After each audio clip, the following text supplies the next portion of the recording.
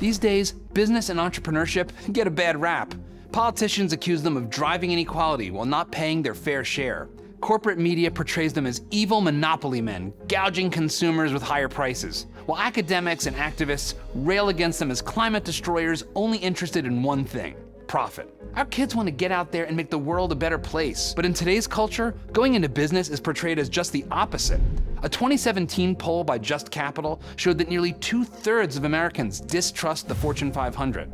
And a 2022 Gallup poll showed a sharp decline in Americans' positive views of big business. In contrast to this narrative, today's guest, Evan Baehr, believes that companies are the most powerful tool we have for solving many of the problems we face today. Evan sees starting a business as a heroic journey into the arena. He's a venture capitalist, serial entrepreneur, and the author of Get Backed, which has helped millions of founders craft their stories for investors. If you need a killer pitch deck, this book is a must-read. Like too many do-gooding postgraduates, he headed for Capitol Hill, but then a chance encounter with famed investor Peter Thiel changed his entire perspective. And so it's really meeting Peter Thiel that reframed how I thought about business. I learned the founding story of Palantir, these three nerds sitting around. And they watched the attack on the Twin Towers. And many people had this moment of, what do I do? And they just started thinking, like, their unique contribution was they could build a company that would make the US intelligence services dramatically more effective at stopping terrorism. And so it's such a cool, like, I see a problem, and then I start a company to fix the problem, which is, on the one hand, very obvious, but is totally radical thought today. Evan's mindset of overcoming challenges with a relentless focus on human flourishing is an inspiration for anyone looking to improve their own life and the lives of others around them.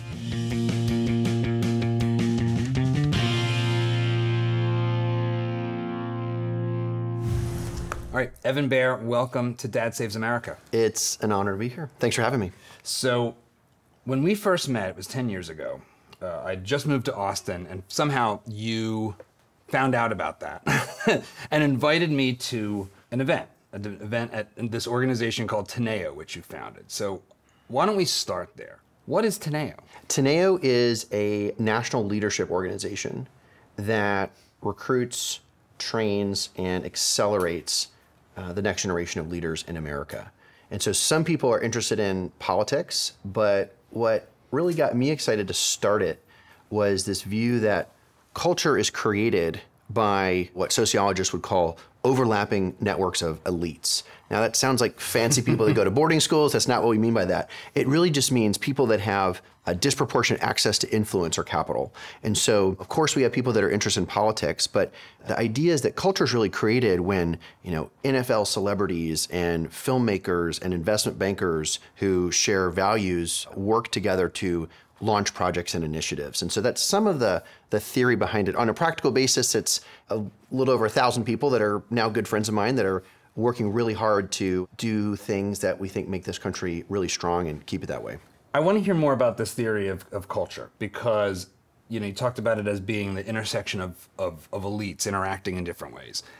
That's interesting coming from you, given your pedigree and your educational background.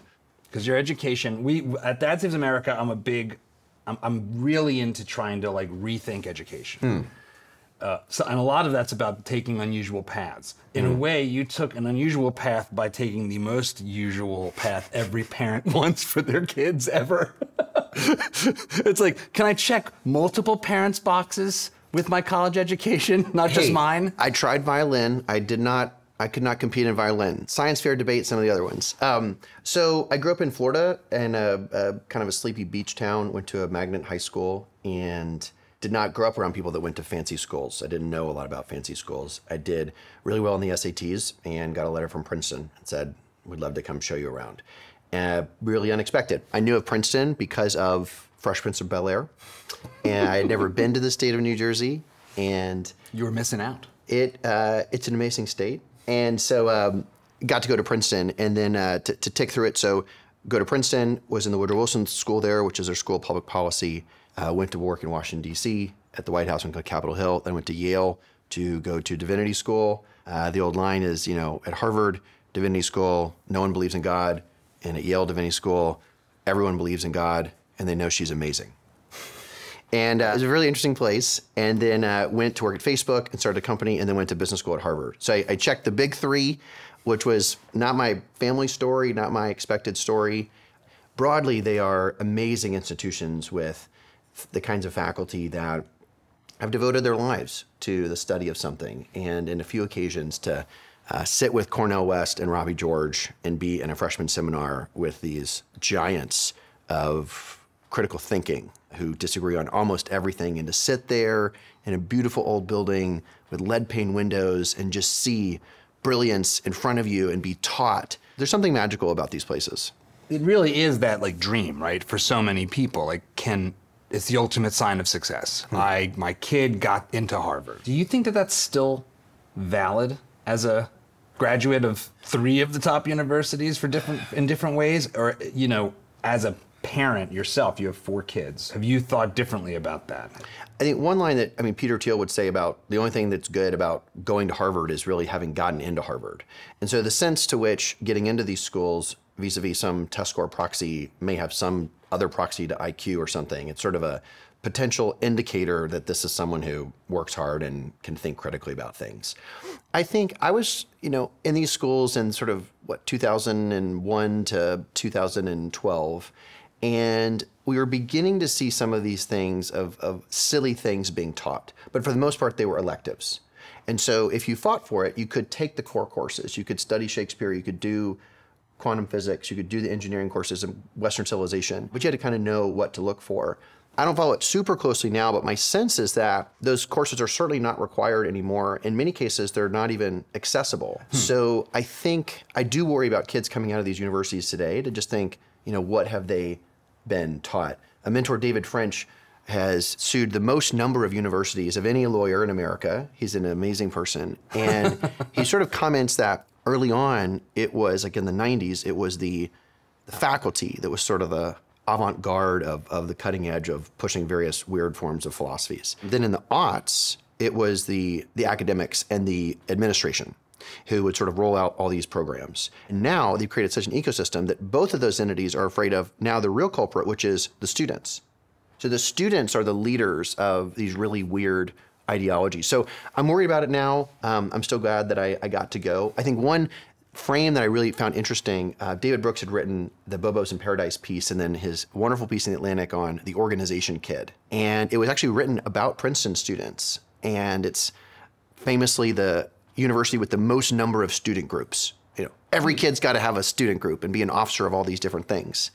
The best critique is in 0 to 1, the Blake Masters Peter book, and they are talking about Rhodes Scholars. And they say this about Rhodes Scholars: every Rhodes Scholar had a great future in his past. And this happened with all the Princeton kids. You get into Princeton, you're going to change the world. You could do anything you want. You're in the elite of the elite. Cure AIDS and economic development in Asia, whatever. And the line about the Rhodes Scholars really saying, where are these Rhodes Scholars now? They are partners at Goldman. They are partners at Covington. They're in the most sort of status-oriented professions that Peter would argue contribute very little to society. So there is something about, Ellie Luna has this thing, she talks about being should on your whole life. You should go to work at Facebook. You should do all these things. Being should on your whole life. She was should on her whole life. And then finally, once she shifted from that being should on to then ask the question, what is it that I must do? That sort of wild-eyed thing that sometimes manifests in entrepreneurs is, I think, the thing that, some of these elite institutions, everyone's sort of fighting to be lowest common denominator in the form of, I've got to get the job at McKinsey, or I really want to be a lawyer, or I really want to go to Goldman. We didn't even know what those things were. But everyone around you says, this is the right thing to do. This is the way to be credentialed. And those jobs aren't terrible jobs, but I think more people really finding in themselves, what is that thing that I must do? And I think we'd all be better off if there were more people asking that question at these universities. One of the things that I find so interesting about the path that you've taken in going through these schools is that you didn't go down that road, because it does seem like, and I want to come back to your statements about culture creation, because it seems like when you go into school, that community that you're embedded in and that you sort of come up through is maybe the biggest value component of the experience itself. Right. I've interviewed a lot of people, especially Brian Kaplan, who's aside from getting a stamp, there's no residual human capital investment you get. Maybe if you take engineering. Right. But otherwise, it's really like a stamp, like you said, that, okay, you've got some conscientiousness and you're willing to see things through and finish it. And then it's your social network. So talk to me a little more about that philosophy that helped you start Teneo, this notion of this sort of elite culture engine. Yeah. Because that's actually kind of it's kind of a controversial claim to make today. You know, we have so much anti-elite mindset out there for a fair amount of good reasons. Yeah, yeah. Being against or for elites is actually a separate question than answering an empirical claim, which is really, how is culture created? And the two competing theories might be, at the most general level, culture is bottom up. And so there's a swell among the people for a new kind of film or a new kind of music, and it's very organic, and then over time the creators are responding to that groundswell. Then there's sort of the top-down approach, which says people with disproportionate access to various kinds of capital are the leaders of stoking and driving change that the masses later consume. There are wonderful sociologists, Thorstein Veblen, Max Weber, Bourdieu, Marx, Randall Collins as the only living one, a professor at Harvard, who, it's both theory, but it's also empirical. And so they look at, in this book called Sociology of Philosophies, which just unpack that. So sociology, sort of the study of societies, of philosophies of love of knowledge. And so it's asking, how do schools of thought become more or less popular over time? And so he's really trying to answer the question empirically, studying specific times when an idea that began on the fringe of society becomes mainstream over time. What is the pathway for that? I agree with those sociologists. They say that it's largely a top-down. We see this empirically. And if you believe that about how culture is formed, there are some specific tools or instruments that you might use to stitch some of that stuff together. And all of that might even be Machiavellian and dangerous if what you're trying to roll out is stuff that leads people not to flourish. If you have some, I would say, Marxism is kind of no bueno for most people, but if you have some ideology that's really good for you or really bad for other people and you roll it out, this would be a really bad thing. Yeah. But if we have communism, Nazism, if we have some view, I think some of this that we share, there's some general insights about ways that people can live together that lead to their flourishing. If you go with that set of values into these institutions and execute some of these plans, oh my gosh, we can unleash global human flourishing in like a totally new way. So my general hunch is that people that think about the kind of human flourishing that we're excited about either don't spend time thinking about cultural creation or learn a little bit and they say, that's sort of not my bailiwick. One of my favorite ones is this study called, wait for it, it's called the comparative advantage of filling structural holes. So this guy, this computer scientist does this thing where he asks the question, who is the most valuable person at IBM? And this is like pre-internet days. So literally thinking about buildings and people and how they navigate buildings. And what he found was there was this woman, this chatty woman who sat on the edge of her department, physically, like there were cubicles. And she would like go to the water cooler and she'd like wander downstairs. And because she was in this overlapping network of different business functions at IBM, she was like the central node where all information flowed through. And so if you think about that, you could apply that to how we live, right? So you make movies. And if most people are homophilic, we spend time with people that are like ourselves. And so that's by race and gender and age and vocation. So you might spend a lot of time with people like that. But this theory about this friendly woman on the perimeter at IBM says, actually, no, like you really need some investment banker friends. And you need some elected officials and some policymakers and some journalist friends. And if you have friends like that, it means that you have really quick access through weak ties and strong ties to kind of wrecking shop for whatever you're excited about. Quick example. So imagine 4 people sitting at the Harvard Club in New York City. Let's say one is a editor at the New York Times, one's a professor of gender at Harvard, one's a filmmaker, and one's a billionaire. And the billionaire says, I think it would be really cool if we had free sex change therapy available for all kids in America. Let's just say that was his passion, right? So what happened? So the Harvard professor says, well, we can do some kind of quasi-empirical studies and sort of show that this is really great for the kids. New York Times says, let's do a whole set of stories about how this actually frees kids to be the gender that they were made to be and really hold them out as kind of heroes becoming who they were made to be. And the filmmaker's like, well, I'll start working on a blockbuster story about maybe some kid stuck in an evangelical home who wasn't allowed to be the gender he was supposed to be and how repression in America is alive and well. That's at a lunch. So you take those 4 people together and the ability for them to go out and just wreck shop for that set of ideas, because in that particular case, they're engaging academia, media, film, and they have a financier, are some of the building blocks that would let someone with an idea really accelerate its pervasiveness into society. One of the things that strikes me about that is that we have this educational path that gets increasingly narrow the longer you stay in school. Like, so you went through a lot of school, and yet you came out sort of diversifying the ways you're interacting with people. But for a lot of people that go in school, they become narrower and narrower in their focus and their specialty. And it seems like you have to really consciously cultivate that kind of interaction, that kind of network, right? Because it isn't in our nature, probably, to stay connected to so many different kinds of people.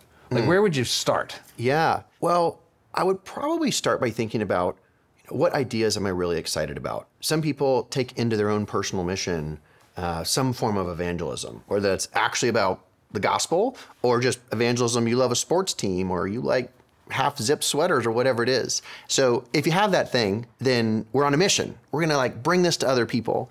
In terms of stitching together the network that would help you do that, which could be a kind of a side hustle. If you're an entrepreneur, it's really around your company, right? So building networks of people are incredibly valuable to making companies possible, raising capital, recruiting people, product feedback, et cetera. And I might begin with kind of an audit of who you are. So if accept is true, we are homophilic. So think through, your age and your race and your gender and where you went to school and where you live and where you spend time on the internet, what kind of news you read. And just assume that you're, probably pretty well networked in that sphere of people.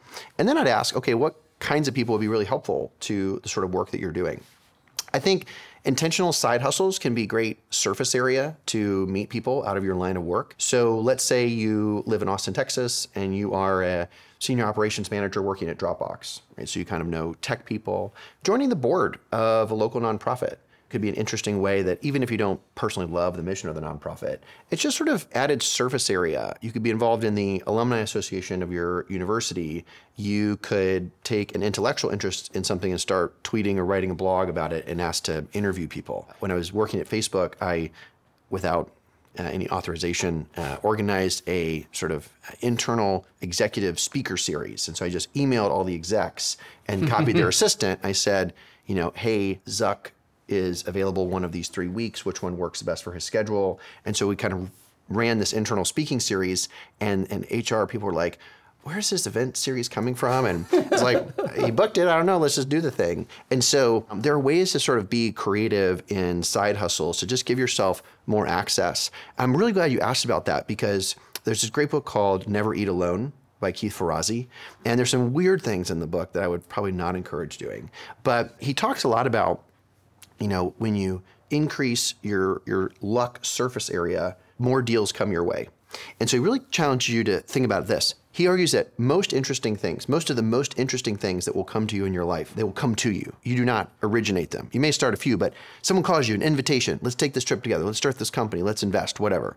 So then you kind of back them and you say, well, why would the deal have come to you? Why would someone think, John's the guy that does this thing? And the apparatus you'd build to sort of lubricate that, those inbounds, those leads really about opportunities in life, is first to build a brand. I'll be like, oh, I don't have a brand, that's so kind of commercial. Well, people that say things like that, they have a brand, they just don't know it. And it's probably not very good. So what is your brand? Let's define what that brand is. John loves these kind of political ideas, making documentaries and whatever. Legos. Yeah, he loves Legos. So you got this brand. So let's define the brand. And then let's think about how can you stay top of mind among people who are most likely to have cool opportunities for you. So in your business case, you guys make really amazing documentary films. How would people be reminded that this is what you do, such that when they have a thought and they meet someone who needs someone that you're like you, because you're excellent at it, they're like, oh, you got to call John, right? So it kind of backs you in a little bit of like, okay, what am I about? What do I want to be known for? And then how can I, in not weird ways, make that kind of lightly known on social media, in conversations or whatever. Last thing on this, I spend time with a lot of lawyers. I'm married to one, it's okay. And what I notice about so many young lawyers especially is they're sort of embarrassed by what they do. You ask them, what kind of work are you in? And it's this classic, it's like, I'm at Wilson. Or like they look down, they're like, Sam, like, you busted your butt getting to this great law school and getting this fancy job, like, own it, But I hear you. You don't want to talk about corporate transactions. You need a thing. And the thing is probably not what you spend your days doing. And so I enjoy thinking with people about what is their thing. And so it's some sort of like weird hobby that you're interested in, some idea, some set of books, some hobby or something. And that can be great surface area, even just a cocktail party conversation. Like, what are you involved in? My father-in-law teaches me that, especially when talking with all kinds of people. It's a great question. Don't say, what do you do? Yeah. What keeps you busy or what are you involved in? And so if you're asked that question, where are you going to drive that conversation? The thing that strikes me is that deciding to be an entrepreneur, deciding to try to start a company or an organization, we've already talked about, like, you started Teneo, but I want to talk about some of the other companies and about how you think about entrepreneurship, because it's a weird thing to decide that that's what you're going to be about. And it's not all that well defined culturally at some level. Right. It's like, well, what is it? What's the job? Yeah. So growing up, I knew very few people in business. So coming into college, when I thought business person, I thought car dealer. I'm like, I don't want to sell cars, so I don't want to do business. I thought, the world of shaping where the country goes is really about politics or policy or law. That's sort of where influence happens. I just hadn't really been exposed to it. And why did you want to do that? What was it in you that was saying, I want to shape the country? I mean, I know for me, I was always fairly politically minded. Like, we're doing this show, it's called Dad Saves America. It's not just like, Dad, be a great dad, because I care about that. But what about you? Like, what was the seed of that passion? Yeah, that's a great question. My parents on my birthday card every year would write the following refrain: "Where did he come from?" ? Which just spoke to like mix of being a little bit weird, but also just having this sense of wanting to shape things around me, a sense that a lot of the world was broken, and that through creative doing and leading, you could improve that. I just didn't think of business as a tool for that. And so it's really meeting Peter Thiel years later that it reframed how I thought about business. And how did you meet Peter? I was a debater in high school and college, and then I joined the debate society at Yale. And a friend through that said, there's this guy coming in town. Why don't you join us for dinner? Peter Thiel. And I said, who is that? I had no idea who he was. This is a long time ago. And the guy said, well, there's one thing, though, before we have the dinner. You must read these 3 books by Rene Girard, which is a very high entry price into a dinner. This all sounds very Ivy League. Yeah, well, and Rene Girard is special. It's kind of really hard to get through. But Peter shattered how I thought about business in the following way. There was this book in the 1990s called Halftime: From Success to Significance. And it shaped how a lot of sort of Christian boomers who were in business thought about what are they going to do with their life. So imagine someone who had some financial success, and the subtitle of the book says, we're going to take you from your success to now having significance. Basically what they meant was now giving your money away. Okay? Right. I think charity and philanthropy is really awesome. But it plays into the idea that business is good only because it produces wealth for the owners, and then with that wealth, they go do good things. I learned the founding story of Palantir, which I didn't know. I'll share briefly. So these are like these 3 nerds sitting around, and they watched the attack on the Twin Towers. Yeah. And many people had this moment of, what do I do? What could I do? They were probably not able to go enlist in the Marines. And they just started thinking, like, their unique contribution was they could build a company based on a lot of their work in growing PayPal that would make the U.S. intelligence services dramatically more effective at stopping terrorism. And so it's such a cool, like, I see a problem and then I start a company to fix the problem, which is, on the one hand, very obvious, but is totally a radical thought today. You talk to, seniors 25 years ago in college, I think to save the world means to go to the Peace Corps. Right. Probably 10 years ago, it was Join Teach for America. And today, I don't know, community organizer or something. What they think about doing is they might think about government or nonprofits or some sort of public service. And those can be good things. Something fundamentally altruistic. Right. And they think of business as sort of part of the problem. And Peter, in his example of Palantir, and then now many hundreds of companies I've gotten to study and think about, the founder has chosen to build usually a venture-backed, technology-enabled business because as a mode of forming and organizing capital, so computers and code and brains and labor and money, so you're organizing these various forms of capital, when you do it in a venture-backed startup, it has a potential for explosive growth and the ability to dramatically solve that problem. So for example, there's a KIPP. Everyone thinks about charter schools. So KIPP is an amazing model. It's a nonprofit model, and a lot of money has to be raised to launch new schools. In their peak, I think they launched about 5 schools in a year around the country, which takes a ton of nonprofit dollars. There's a company called New Globe in Africa that this year will launch about 4,000 schools. Wow. It's a venture-backed company. It's technology. It's people working 80 hours a week and a culture.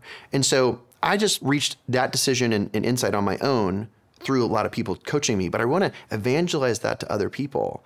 It's, when you see whatever problem you're talking about, whether it's loneliness or obesity, any of these things that you see, at least one of the tools you should have in your toolkit to think about is, how could a business, and potentially a venture-backed business, be a tool used to solve this problem? The mindset there is so powerful, because when I think about, as a dad, what do I want my son? I have, as you know, I have one son, Mateo.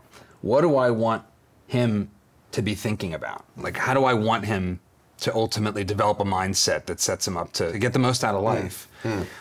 I think about these two things that really are embedded in what you're talking about, and that is, like, does he have a sense that he's got agency, that his choices matter? Right. And that he can make choices, that he's got that autonomy to make the choices for himself. He's not a victim of circumstance.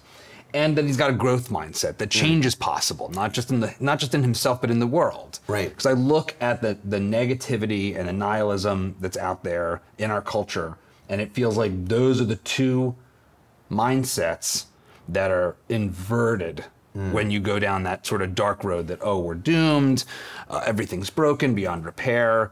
So how do you think about the mindset of entrepreneurship? What is that? What does that mean to you? Fundamentally, in an entrepreneur, a definition of which I love is marshaling resources beyond your immediate control. So I think of like a little boy in a sandbox and there's no toys around him, but like in the adjacent sandboxes, there's like a little dump truck, there's a shovel, and you're kind of like eyeing around and you're like, I got to get me some of those toys into my sandbox. And so you're marshaling these resources, not all founders, but many, the wealth that they may generate through building the venture is really sort of an enabling agent. It's sort of the capitalization of the company allows the scaling of the mission. And there's often some mission that they are on to change the world. So I think there's a hope in the entrepreneurial spirit that you'll have down days because venture building is really hard. We had a board member who said, entrepreneurship, he has this great British accent, which I won't force on you, but he says, entrepreneurship is you wake up in the morning and you lunge yourself forward and you fall flat on your face. And the guy who wins is the guy who can get up and do it fastest the next day. And so if you think about building a venture, you're just like throwing yourself. And we love the Teddy Roosevelt line about the man in the arena. And in that particular case, you're literally getting bloodied and bruised. And so most founders don't actually have that happen. But metaphorically, I mean, the impact of building a company on your mental health, on your marriage, on your finances. I mean, most companies don't work. You're broke for a really long time. New data out on mental health issues facing founders. I mean, it's really, we look at someone like Elon and think about fancy houses or boats or yachts or whatever. There's a huge toll that it takes to be sort of in the arena. And in little ways, I want to be on the sidelines of that. And in some cases in the arena too, but at the very least, cheering these people on to say, I'll bring you water, I will wipe your brow. Let's care for you while you're doing this heroic act. So you got in the arena several times. When we first met, you were working on this, and it was awesome. It was this company called Outbox. And well, what did Outbox do? Outbox was a service for consumers. When you sign up, you would never go to your mailbox again. We had a partnership so we'd intercept all your physical mail, and you would get just the mail that mattered to you, wedding announcements, bills, checks delivered to you on your phone, your iPad, wherever you wanted. If you got a wedding invitation or something that you wanted a physical copy of, you could request it, and once a week you'd get a packet of just the mail that you wanted. So think of like kind of the Google Voice for postal mail. That was the basic. And how did this idea come about? Because I mean, obviously, I just went to the mail this morning, and most of it was trash. Like, Yeah. literally trash. Like, oh, it's trash day, so I don't even need to go back to my house. I can take the mail from my mailbox. Yeah. Okay, there's 3 things I might use, and the rest can go right to the recycle bin. Absolutely. Which will, of course, end up in the trash, because recycling is mostly a scam. But, well, pro tip, direct mailers are very good at making you think that you're getting something valuable. But you can always look at the top right-hand corner, and if you see either the full phrase pre-sort or PRST, it must mean that it's not important. A bank or an entity can't send you something important in pre-sort. So just glance, if it says pre-sort, just throw it away, never open it. See, that's all you need. So that was it. That was the company. Do that for you. My co-founder was a really good friend, Will Davis, and we had worked in Washington, D.C. together. We were in business school together, and we were both students of Clayton Christensen, who coined the phrase disruptive innovation, but really built a whole way of thinking about business. And when you say students, you mean like literally he was a teacher, or just students in the sense of like you followed his ideas?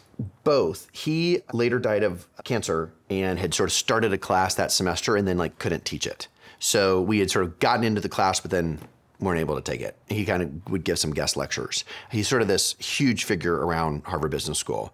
And in it, he lays out a method for how new market entrants can kind of take down the giants. And there's a few different pathways to do that.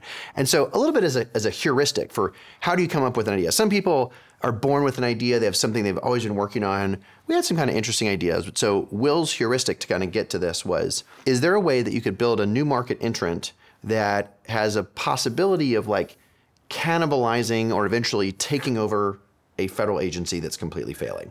And so you could do this mapping activity and think about ag or the CIA or whatever, and the Postal Service on a number of criteria emerged as a ripe target. Right. An $18 billion deficit, everybody hates it, no technology. And Will was kind of kicking this idea around and brought me into the conversation really early. I had taken a job to go back and work at Facebook, and so he had this fun, right after business school, a summer in Boston. We were still there, and we sort of had this like, all right, we have 60 days to get to some version of like, am I gonna go take this job or not? And my wife, my poor wife, she had an awesome job lined up in San Francisco, but like if we did the company, we'd have no money. We had a baby at the time. I mean, there was a lot going on. And she was amazingly supportive. She was like, let's think about a number. It was a small number, but like an amount of money that we said you could spend on working on this concept this summer. And we had defined a few things. A lot of people would say, could we raise money? We had not had that as a defining point for us that quickly. We set some targets around how many customer interviews could we do with a minimal viable product, kind of a paper prototype model. And if we thought we got positive feedback from enough customers, we'd say, this is a business worth doing. So explain to me what that means. A paper prototype, minimum viable. So for somebody who isn't familiar with some of this lingo. We had some hunches on what we thought the customer would want in terms of what the broad product was and what features of the product would be interesting to people. And there's a school of thought called the Lean Startup, written by this guy, Eric Ries. And it's a really cool way to think about getting feedback on product ideas without actually building products, in many cases without building anything. And so the model here would be a paper prototype, or quickly then we built like an iPad prototype, but there's no software involved. And so the basics of the product would be, we'd go to someone's house, we would have asked them to kind of stack their mail and not look at it for the last week. And then we would do this very rudimentary, like, imagine this is your iPad. Imagine this piece of mail is on your iPad digitally. What would you do to it? Where would you touch on the screen? And so you use physical artifacts, sometimes paper, sometimes sketches. You can draw stuff out. Here's the button, and you ask questions like, well, you just hit that button. What would you expect to happen after you hit that button?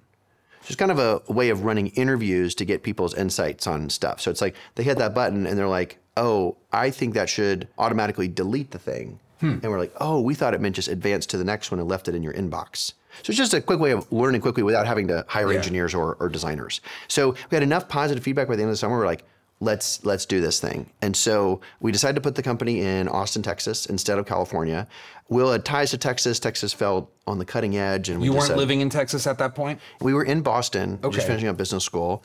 And we're open. I didn't have strong thoughts on it. We were like, Texas sounds really cool. So we come to Texas and we say, let's go raise capital. So we're going to raise some venture capital.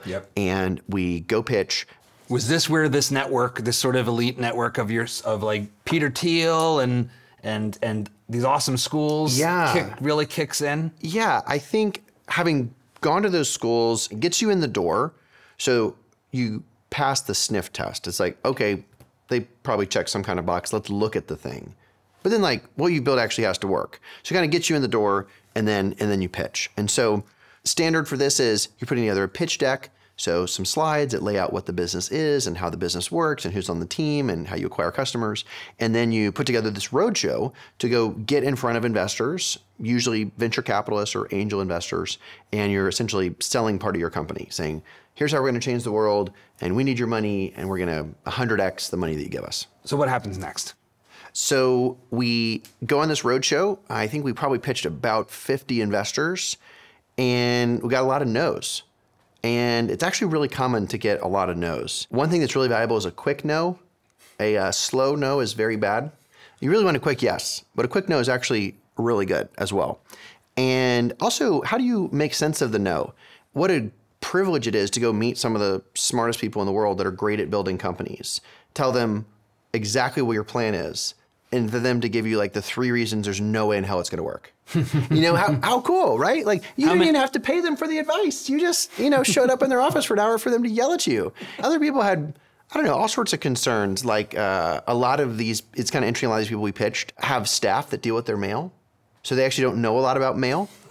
So it's just kind of funny, their personal experience is What is this problem you're talking about? Junk mail? Who gets mail these days? It's like, ask your, assistant or whatever how much mail you get. So pretty much always in software-related companies, the 2 big things to figure out are your customer acquisition cost. So how are you bringing customers in? You're spending money, you're doing marketing, sales activities to bring them in the door.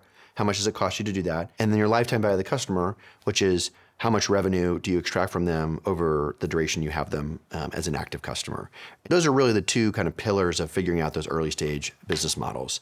So we got a lot of no's, but you only need a few yeses. So I think we had about $1.4 million raised. We were going to raise about 1.5, so we're almost there.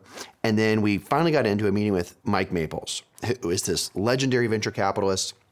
This is kind of... Why is his name so familiar to me? Because I don't know the venture world all that well. Yeah, does he have like a prior company or ventures that were really like exciting for him to be a part of it? Mike Maples Sr. was the CTO of Microsoft for a long time. Oh, okay. And then so he's sort of a big name out there. And Mike Maples Jr. built Motive, took this enterprise software company public. So he makes all this money in 2005 and he's like, I'm going to be a venture capitalist. And so he goes out to Silicon Valley and there's money everywhere. No one will take his money.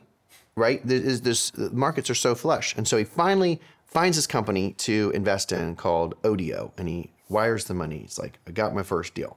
So like within a month, the CEO calls him and says, this was a podcasting company, okay? And he says, iTunes just launched a podcast platform. It's going to totally destroy our business. We're just shutting it down. We had not really completed the route. I'm just going to send the money back to you. Oh. And he was like, my first investment. So he literally says, are you working on anything else? Like, do you have any other concepts? And so this guy fumbles through this like micro posting, like didn't understand. He was like, just go build that. That was Twitter. So that's how Mike became the first investor in Twitter. Mike's takeaway from that, Mike has lots of great nuggets of wisdom and he was on our board and just became a friend and coach over a long time. But in that one, obviously he's really demonstrating his belief that it's all about the team.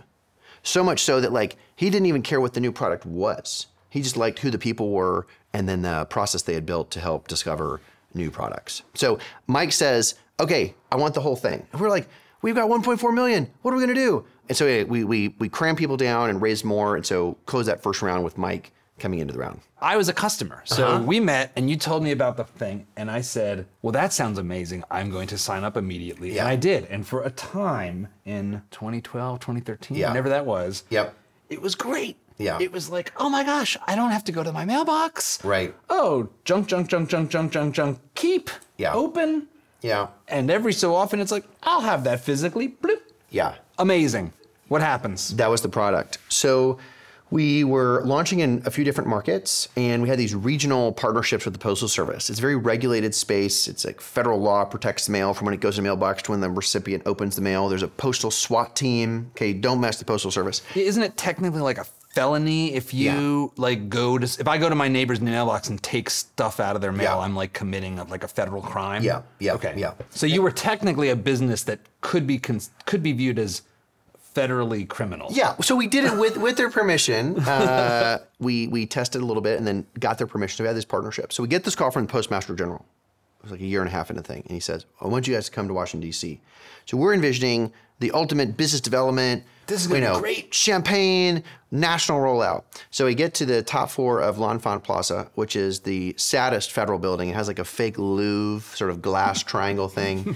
We're in the top floor, windowless conference room. And in there we have the chief of operations, the head of digital, and the Postmaster General himself. Goes by the general. They knew all what we were up to, and so we're like, hey, great to be here, So we're going for this round of feedback. So the head of ops says, there's no way that operationally this will work. And we were like, well, it's kind of already working in a bunch of places. And then the head of digital, whose previous job had been, he was the head of the union of letter carrier unions, like the Uber union, okay? And he said— a hub of innovation, a hub of tech innovation. He says, there's no way this will work because digital is a fad. And his job is the head of digital innovation. We're like, wait, what does that even mean? This is what year? Is this 2013? Yeah. So 2013, digital is a fad. Yeah. But what is it? Did you have any idea what that meant? We didn't even know. What do you even say to that? Like, good point. So we then get to the general, he's a smart guy, and he says, here's the deal. The people that you're serving are the American citizens. And those are not our customer. Our customer are the volume mailers, and our product to those junk mailers is the guaranteed delivery of their junk mail onto the kitchen tables of Americans. And because of that, we can't work with you guys. And so we're like, awkward silence. What do you say? Like, thank you for telling me how horrible of a person you are. So we obviously did not expect that coming, and we kind of fumbled around the conversation a little bit, but he was like pretty matter of fact about that is what their business is. So we're pulling the plug, you're done. I sometimes would later think about it as like, I've not seen it, I've heard in North Korea, they like installed like radio speakers on the wall in every kitchen. So like the dear leader can always just like intercom into all the houses. It's like, that's how the Postal Service thinks about your kitchen table. It's like, no, I have those, 200 square inches right there. That's my space. I'm marketing to you. So you were the enemy of Newman, and Newman fought back and won. It's Newman fights back. So we have Newman strikes back. We have this kind of crazy grand finale of this thing. We have some money left. There's no way that we can do this without the Postal Service. And we go to our board and say, all right, we're just going to give you the money, but what is left over, we'll give it back. And Mike, a la his Twitter experience, he says, guys, you built a really cool team. Keep the money and go build something else.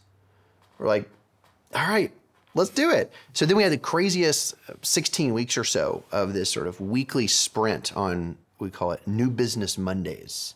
And we had some spaces we were curious about, and we would just kind of ran this really wild process and then settled on a small business lending product at the end of that, which is sort of the founding story of Able, which is the next company. You got good at doing these pitches. And you wrote this book, Get Backed. What is the essence of a great pitch? And I don't mean this just for a business. I mean this sort of in general. I think about this a lot because I like pitching. And I actually think that everything you do all the time fundamentally is about pitching. You're having to be persuasive. You're having to decide, you should go on a date with me. You're making a pitch. Absolutely. So how do you think about pitching? What is the essential core of a great pitch? I think about it in two levels, and I want to focus on the second one because I think people often think of the first. The first level is actually what words and images and data are literally on the slides, right, that articulate the research and the facts. And that's important. But what's amazing in our process of collecting hundreds of decks of some of the biggest companies, some of the companies that became the most valuable had the absolute worst pitch decks we've ever seen. And what it taught me was that there's this other layer of what's actually happening in a pitch, which is really an invitation to someone else to be in relationship, right? I've got these slides that I've worked on that explain all the complexity and all this time I've spent on this thing. Here's my total addressable market and how much money. Oh, if we just get 1% of China, we'll be billionaires. All these things, competition, team, what you're going to use the money for, et cetera. But actually often in pitches, in most pitches, when you're actually spending time with an investor, you're not actually even going through your slide deck. You sort of sent the deck over ahead of time as sort of the excuse to spend time together. And part of what some investors are doing is actually, it's almost like improv and play. And it's like, I'm gonna see how this person thinks. So I'm gonna push you really hard on your acquisition model, not because I'm certain that you're wrong, but just to see how you think about it. Because especially in investing at the earliest stages, we know that what you're investing in is not what you have just told me. Not because you're lying, but it's absolutely gonna change because you're gonna learn from the market and learn from customers. So I'm more curious at that higher level, that level of play, of invitation, of storytelling. And we love the hero's journey and sort of that arc of sort of, I'm on this amazing quest to solve this problem that you also agree with. And then along the way, I ran into this really difficult situation. You enter that empathy with me, but wait, there's a unique way, a unique path forward to still reach the promised land. And that it's only something that you, Mr. Investor, can be a part of. And so pulling forward the hero's journey story in a way that they feel uniquely sought after, that it's not just your money, it's uniquely who you are and what we get to do together, that I think, pulls not just on the brain, but pulls on the heart. One of our digital marketing team members told me a heuristic, like a mental model for decision making that really resonates with that. And he called it the decision sandwich. And he said, look, here's the way people make decisions. The bread is rational. We frame our decision with our deck. Okay, here's the rational framework. Okay, now I can evaluate the decision I'm going to make. After we make the decision, we ex post rationalize it. Again, here's why I did it, because of this and because of the opportunity cost and because of the possible return and whatever. Right. But at the center, the meat or the peanut butter and jelly, whatever you prefer, of the sandwich is fundamentally the emotional choice, your gut. I just feel this is the right thing to do. I feel this is the right person to be with. I feel this is the right job to take, the right city to move to, Yeah. So if that's true, and I think there's a lot to that, how do you orchestrate, not in a manipulative way, in a genuine way, that emotional connection? I'm kind of always fundraising for something else, and my latest trick, no, it's not a trick, it's a tactic, it's an approach. So I get told no a lot, right? And the more money you're trying to raise, the more no's you get them all the time. So I just mailed out this last week a bunch of copies of one of my favorite books called Thanks for the Feedback. So everyone that told me no, I wrote them a handwritten note just saying that one of the highest compliments is a hearty and well-articulated no. And sharing with you one of my favorite books on the subject, Evan. And I mailed that out to a lot of people. I've told them a lot of times. But it's like, my hunch is like no one has ever done anything like that before. And so it doesn't take a lot of time.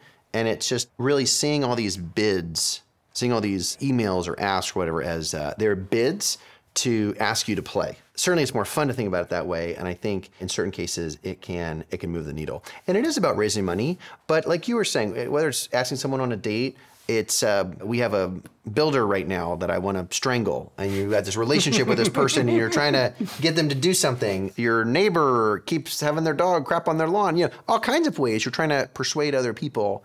And I think a little spirit of bid, spirit of play, spirit of improv are areas that I wasn't really born with, but kind of have picked up and I think are really valuable. But I want to move on to the other side, the business of life. Because one of the things I've noticed and gotten to know about you is that you're incredibly good at managing what is a very stacked life in a way that is impressive. And I want to try to crack that open and understand it a little bit, because I think as dads, we face a lot of competing pressures for our time and our energy, and how to balance, especially if you're going to be in business or in an entrepreneurial or a high pressure role. It's so hard to know when you're over-investing in one area of your life to a detriment that you're going to regret. Nobody went to, what's the saying? It's like nobody went to their deathbed saying, I wish I had more stuff. Right.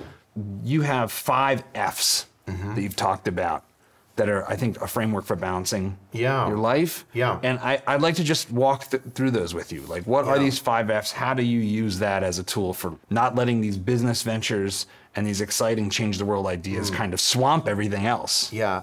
Well, the 5F framework is something I picked up after having my first kid. And I think coming into fatherhood, I assumed that it would be a new compartmentalized workflow. And I've learned a lot about kids. I think Anne Lamott says it's like, I was an amazing parent until I had children. It's just like brutal. And so our first son is born the first week of business school, and he had colic. And our pediatrician said, if you treat colic, it lasts for 12 weeks. If you don't treat it, it lasts for 3 months. So you can't treat colic. Was it my grandfather was the pediatrician? It's like, okay, if I give you medicine, you'll be sick for a week. If I don't, you'll be sick for 7 days. Totally. And so colic is a Latin word for screaming your head off. So kids, they don't really know much about it, but from like 8 to 11 at night, every night, just uncontrolled screaming. Yeah. And I'm trying to read all my cases. You're kind of in this pressure cooker of academic situation. And so there's this scene, which was many a night for me. You know, my wife's been home like nursing, and it's just, she's exhausted. I'm home, I'm exhausted. So I put on these airplane conductor giant earphones, and I've got my first son, Cooper, on a baby Bjorn, and I had my HBS cases on an easel on the top of a bookcase.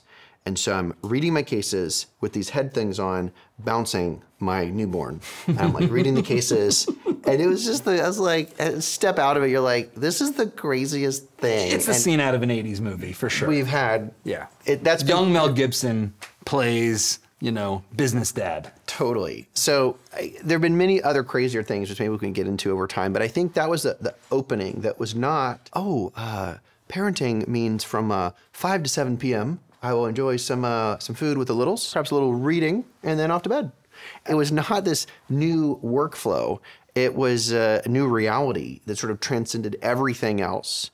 And so, which I think makes it different than things like fitness or things like new hobbies that you pick up. Yep.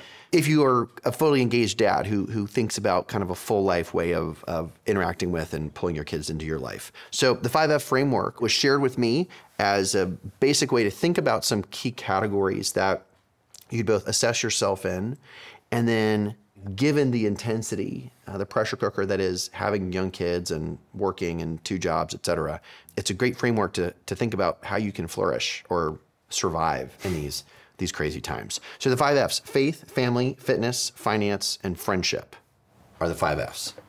Okay, faith. I read recently that our kids' generation, faith is on the decline in the country, around the world. So a lot of people will say faith doesn't matter. So why is faith number one? What does faith mean for you? First, at the social level of why I would encourage everyone to think through the 5 F's is that social researchers say that when you see someone who has a thriving faith life of encountering the transcendent, of thinking about the afterlife, they just report greater levels of flourishing. So like just adopt the Pascal's wager, even if you don't believe it, like the data says you're gonna flourish, right? For me, as a Christian, it plays out in different ways. There's sort of this, I got to go to Israel a few months ago, my first trip ever there, and that was this really amazing way to, connect physical places to what I've read and studied for a long time.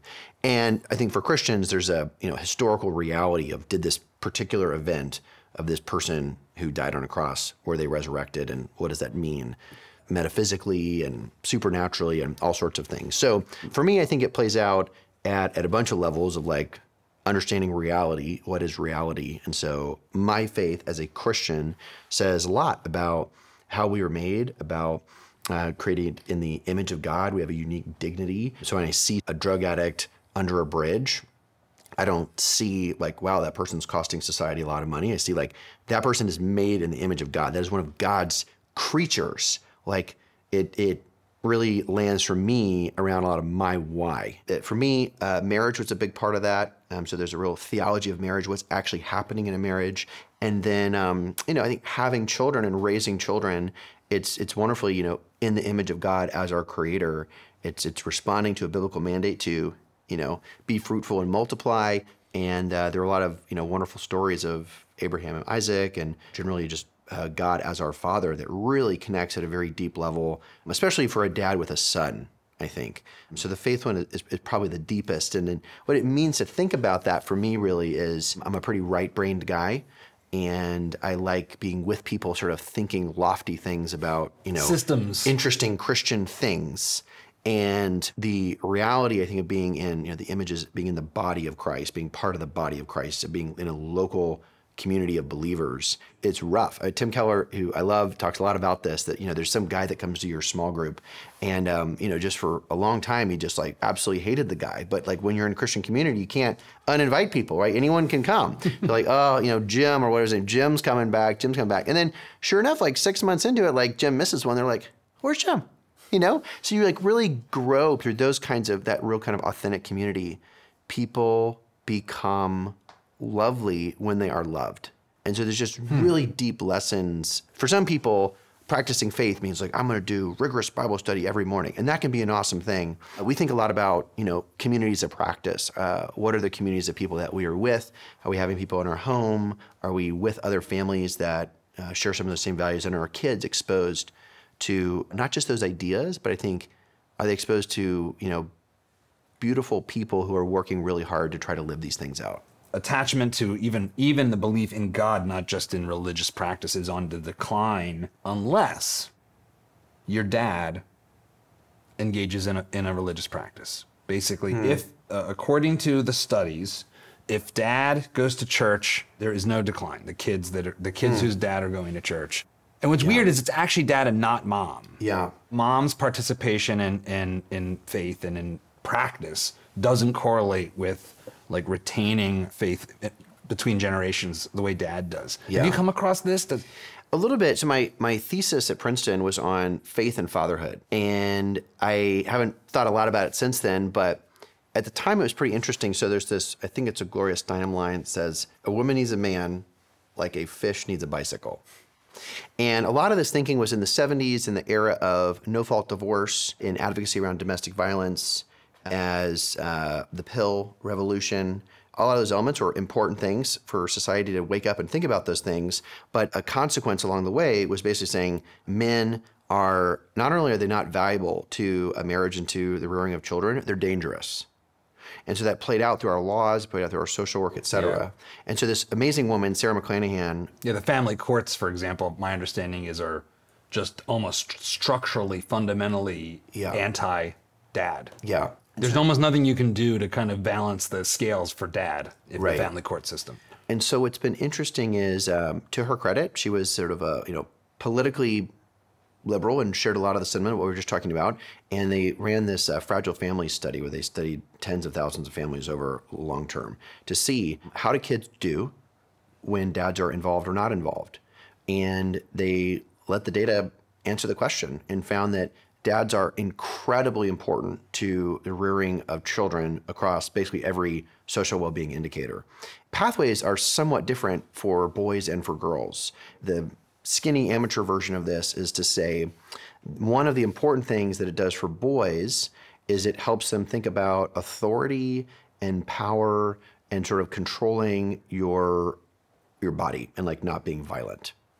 For girls, one of the things it does is, in the case where the dad is there and is in a healthy marriage with the mom, is it lays out a set of expectations of what she will look for and demand in her own relationship with a man in the future. So healthy marriage sets the daughter up to say, hey, these are the kinds of markers of what a healthy relationship would look like. So basically what happens is when dad's not around, boys become incredibly violent, engage in early promiscuous behavior, drug use, go to jail, drop out of school. And then what can happen to the girls is that they go out and end up, pregnant really early with a bunch of total duds of men in their life because they weren't given a vision of what that relationship could look like. So it does seem like the tide is turning. I mean, both Bush and Obama talked a lot about fatherhood. Yeah, and so that's on the men. So I hope more people are talking about this and just saying, hey, there's been kind of a war on dads and they play really important roles in the rearing of their children. And the old 1950s image of, dad in a suit, leaves at 9 a.m. and comes home at 6 p.m. and the wife's made the dinner. Almost no one lives like that anymore. Dads have all kinds of pressures, as women do, but they're different. The next F is family. So that's a perfect segue into, you went down a rigorous road in education that was incredibly demanding. I know, I'm sure Harvard Business School is probably like a 60 to 100 hour a week enterprise. Yeah. And then you starting companies, which is like giving birth to this abstraction of a child with constant demands 24/7. How do you manage that balance? Yeah. How does the F of family play into the entrepreneurial life of Evan Baehr? Yeah. So the family buckets are, one is about extended family. So being an intentional, both my parents are alive, I have a grandparent alive, in-laws. How do you think about vacations and holidays and intentional time and gifts and celebrations? And my wife has lots of great lines, but weddings and funerals. Always show up weddings and funerals. First one is sort of the extended family. Next would be marriage. And then third might be kind of nuclear family, including the kids. On the marriage side, there's a great line, another one from Tim Keller, and he says, when your marriage is strong, no matter how adverse the conditions are in the world around you, you will go out into the world in strength. But when your marriage is weak, no matter how amazing the facts and opportunities are around you, you move out into the world in weakness. And if you believe that to be true, it just really is an encouragement to invest in building a very healthy marriage, which even the notion of that feels contrarian, feels weird. I think a common image is we began with this, bodily attraction of this beautiful person, and we're just going to fall in love, and it's just going to be blissful for a long time. And so you hear this about people when they're engaged or a year or two into marriage, and they flinch, and they're like, wait, I don't know if I love this person. What if I made the wrong decision? Well, the data's pretty wild. The divorce rate among arranged marriages is actually really low.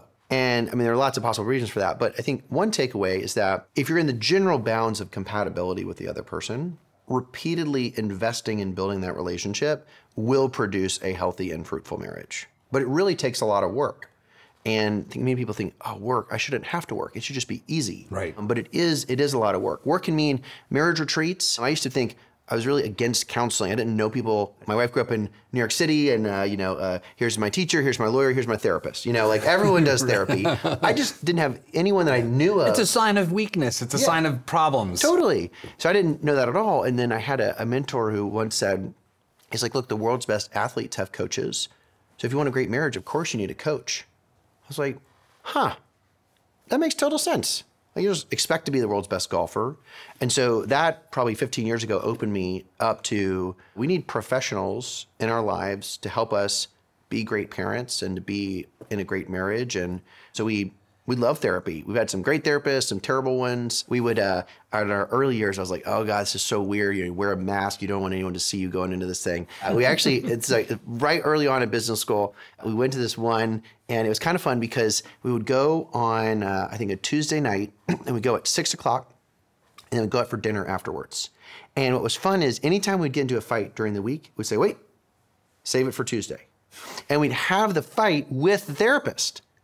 Like in front of him. It was amazing. So really big promoter of getting access to resources for mental health. That's been huge for us in raising our kids. Our kids they're amazing, and they're incredibly difficult, and some have more challenges than others, but getting coaches to help you learn some of those approaches along the way is super important. So on the marriage side, it's just how do you invest in that? Someone told me this, they said 10 minutes a day, an hour a week, a day a month, a weekend a quarter, a week a year are times that you should have with only your spouse. And so if someone's listening and they don't have kids and they're like, 10 minutes a day? Are you serious? Like, pretty low investment. I'll be with them for hours a day. But it's amazing when you're in the pressure cooker with kids, running around, you fall into bed, you may literally not talk only with your spouse for a few minutes in a day. It's like totally possible that can happen.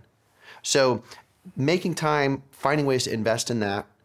We did an exercise early creating our family and marriage values, sort of values as a family. Yeah. And we did a little day workshop. We each thought of ones and we kind of mashed them up. They were pretty aligning. And then we framed it. And we try to look at it every year as a family and sort of say, like, how are we doing across these things? And so it's not a daily check-in on those things. I mean, in a good year, we take a few hours once a year to look at it, but just sort of some kind of North Star of like, what are we about as a family? You have a family slogan or motto. What is it? So this year it is, we can do hard things, for the second year in a row. And that captures this really crazy journey we've been on of going through mold poisoning from this house that we lived in, which has just introduced us to a really wild set of challenges we never anticipated.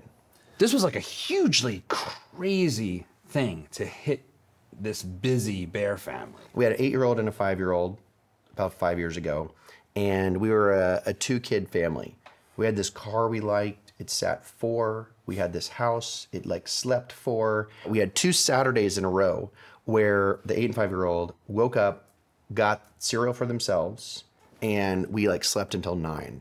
And we were like, high five, Yes. we are humans again, we are out of it. The next phase is finally upon us. Oh my gosh, we were so excited about those mornings. Those 5 a.m. mornings are brutal.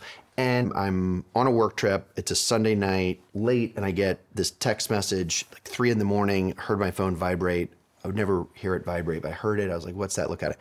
And I call my mom and got sort of the news that no one ever wants to get. My brother died in a car crash. She was calling me to say that this happened. And it just, it sinks. You think you're in a dream or a nightmare. And it's like, oh my gosh. I go to Florida. He has 2 teenage kids. And the following week was just horrible on so many levels. And a crazy thing out of that whole story, it's a few weeks later, and my wife doesn't feel right. She's like, I don't feel good. I don't really know what's going on. And she comes home a few days later and she says, I'm pregnant. How is this possible? Not to go into too many details, but I know technically how it's possible. It did not seem likely at the time. So she goes into the doctor and sort of, it's very early, but they're like, you're definitely pregnant. So she's on a work trip in California a few weeks later. And she's like, I'm really not well. I need to go to the hospital. So she goes to the hospital, like in an emergency situation, and her really good friend lives there and goes with her. And, we're like, did we lose the baby? We don't really know. She's like really on edge. I'm at my house. Our kids are asleep. So I'm home basically alone with the kids asleep, waiting for this phone call. She's gone to the emergency room. So I get this call from her friend like 2 hours later. And she's like, I've got some news. I'm like, what's the news? She says, there's a heartbeat. The baby's okay. And I'm like, this is amazing. I just like sigh of relief. And then she says, well, there's some more news. I said, what's that? She said, well, there's another heartbeat. And my first thought was, okay, of course my wife's heart is beating. So there's 2 hearts, And so I like pause and I'm like, why is that news is what I'm thinking. Anyway, and then our friend says, you're having twins. I just sat there and it was just like kind of this slow melting down. Excited, not really. And so why not really? We didn't grow up with anyone that really had 4 kids. It just didn't seem like a normal thing. So we were just like, what you do is you have 2 kids. And so we had served our 8 years. We were ready to go on family trips together. And then Disney World is now something that could be almost enjoyed almost. Yeah. So I think there was a little element of like, twins meant all kinds of things. The risk of the pregnancy. We'd given rid of all of our baby paraphernalia, and then the fact it was 2, we needed a new car. You might need a new house. It's just like all the things associated with this. And we were both really running hard at work. Then 10, 6, and double ones. And we're like barely alive. So you get hit with this sort of like incredible thing of having these twins. Yeah. So we have the twins. Super hard on my wife. She feels really sick all the time, which is sort of to do with pregnancy. And then kind of coming out of that was like she felt not well. She went to all these different doctors, couldn't find out anything, and then finally goes to this functional medicine doctor, and they say you have really high mold count in your body. It must be somewhere in your office or your house. And we're like, this is kind of weird. We had this house that seemed like a nice house. We didn't sense any mold, and so we get this inspector out, and after all this crazy research, we find that we have 47 square feet of Chaetomium black mold. Oh no! Which generates this substance that's regularly used in like chemical warfare. And it was in our air conditioning plenum. So like if you were to design a way to kill someone, you would fill your AC with a toxin. And we were in this for 6 years. And so we go to these doctors, we all get the labs, all 6 of us have toxic mold poisoning from living in this house. And we're a few years now into tons of medicines, hyperbaric chambers, extracting all the stuff from your body. There's decent science on how to kind of get it out of your body. Think about it this way. Imagine there was a giant flood and then you got the flood out. The water receded, but what damage did it do while it was in there? And that's the scary part right now. So our twins, the boy twin was developmentally pretty behind, and he had lots of different therapists, and we ended up sending him to this really amazing school that about a third of the kids are like severe neuroatypical, cerebral palsy, Downs, Angelman's, and then they have amazing resources there. And so that journey was really it's right-brained hard because you're trying to solve this problem. How do you get your kid to be on track? And you worry, like, is he going to be able to make it in life? And you think about, well, that was your house that you lived in. Why did you let that happen? You know, you ask God, why did you let that happen? There's a lot in that. I think a hard one, a thread that was powerful for me was wrestling with the idea that the son that you have may not be anything like or anywhere near the vision of the son that you imagined having. And I think that really comes forward in the area of disability.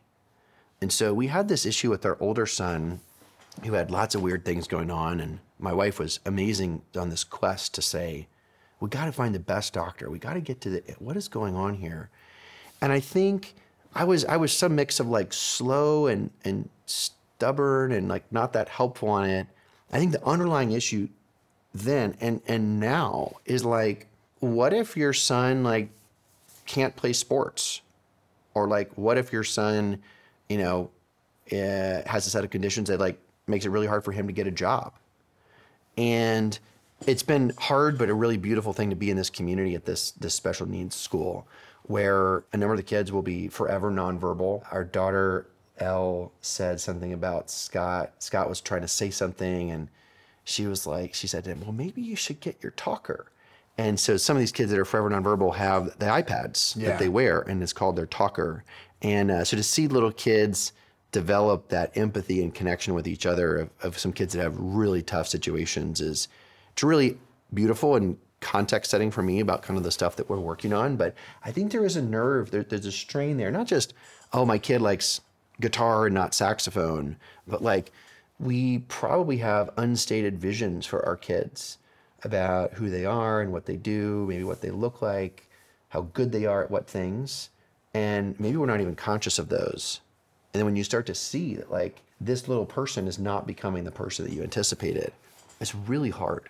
There aren't a lot of like cultural expectations or resources for us to grapple with these hang-ups we have about our own kids, about our sons, about our daughters, about the extent to which we have to grapple with, like, do we want what's best for them, or do we want something for them that's good for us? Even if it's just a vision of like, I'm a successful dad. Yeah. My kid is smart.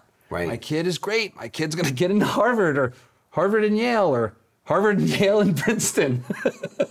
It's really a hard thing. There's no roadmap for navigating this. And one of the things I think is interesting is, you know, you sort of alluded to this, that like I feel like you think about being a man and being a father in a way that is not what I think that what people maybe have like a cartoon character version of being a man and being a dad. Like, oh, you're tough and you're stern, and what we're talking about now is being in touch with your emotions and your own being in a really kind of deep, rich way, like deep emotional work that you have to do, right? How do you think about what it means to be a man and a father in that kind of context of these things that we're not given any tools for this, you know, and our dads kind of don't necessarily give us the tools for it either in some respects. You know, each generation is grappling with emotions in different ways. Yeah. Well, just like I used to think getting therapy was a sign of weakness, actually later reframe and say, no, it's actually a sign of strength, it's a sign of getting stronger. I think the same thing applies to vulnerability. It's Brene Brown's line. She says, why is it that when we see vulnerability practiced in someone else, we encounter it as strength? And you tell me something really sad or personal about yourself, I'm like, wow, that's so strong that John said that. And then she continues and says, but when we practice vulnerability ourselves, we experience it as weakness. So when I'm on the cusp of saying something about myself that's vulnerable, I feel like I'm about to be really weak. Even though when we see it in others, we know that it's really strong. So if you can kind of square that circle and actually recognize that just like leaning in and getting help actually makes you stronger, leaning into vulnerability and things that are not going well, not only is it a sign of strength, it actually communicates great strength to the world. It's also some of the work that actually literally does make you a stronger person. But I really had to reframe that because it really was for me like, oh, talk about the really hard time that someone died, or the really hard time that you were depressed, or whatever. It's like, oh, suck it up. Don't be down. Let's focus on, bullet points and Tim Ferriss, or, something like that. I only have one. And when he was born, it was this head rewiring thing that I wasn't expecting.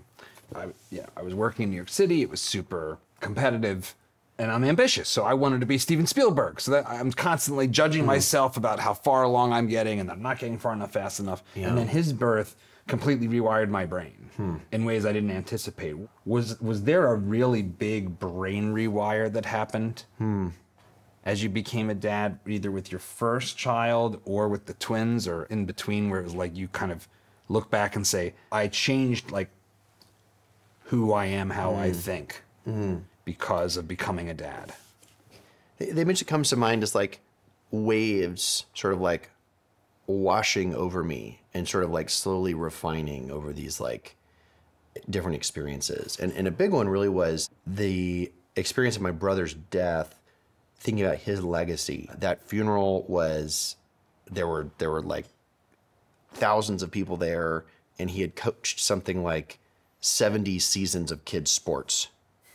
And it's really funny. We were like so different as people.